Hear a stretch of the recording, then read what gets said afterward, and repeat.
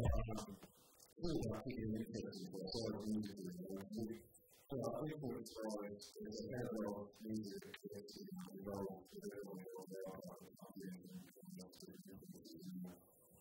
we try to people to kind of pick up which is specific times that are we still have other engineers that are on some now. We do have certain movements that are using the whole music as more so it's kind of good about it. Maybe we can move down the movie to the